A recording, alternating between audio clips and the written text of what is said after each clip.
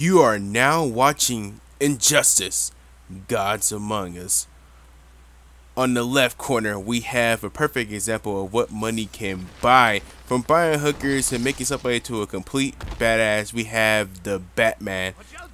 And on the right corner, we have the OG Killer Clown that makes other Killer Clowns look like grandma's little bitches.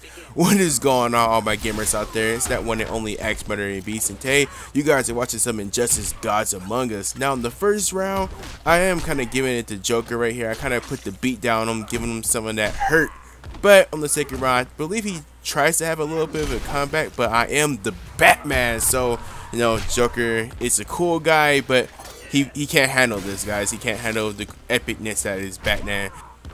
But anyways, guys, I thought I'd make a quick little video to share my thoughts about this game so far, because I have put in a few hours to it and I actually beat the campaign for it, the story mode. So thought I'd share my thoughts about this game so far, and I also want you guys to share your thoughts if you have played the game. Let me know if you think it's cool or do you think it sucks.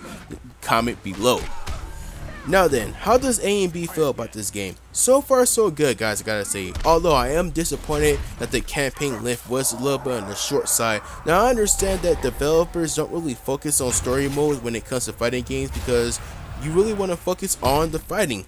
But I'm not a big multiplayer guy when it comes to fighting games. I just don't really like playing multiplayer on fighting games. So I kind of wish that the campaign was a little bit on the longer side, but it was still pretty good for what length it was. It was pretty good. I would say it's going to take you roughly around 6-7 hours possibly to beat the whole campaign.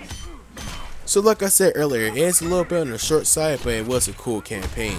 Now, other thing that I like is that each character, well, the ones that I played with so far, feel unique. Now, it gets under my skin with a lot of these fighting games where they have like a roster of 50, but more than 15 of the characters feel like the same guy, just different speeds or different strengths. So I do like how the characters that I played with so far feel different. They feel unique and not just copycats of each other.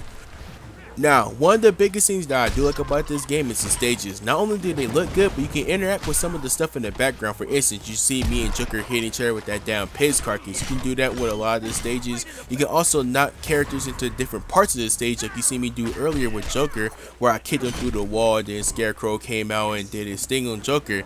That happens on every stage. Of course, different cutscenes and different animations, all that stuff, but it's pretty cool. I like how they did that. So the stages are definitely good.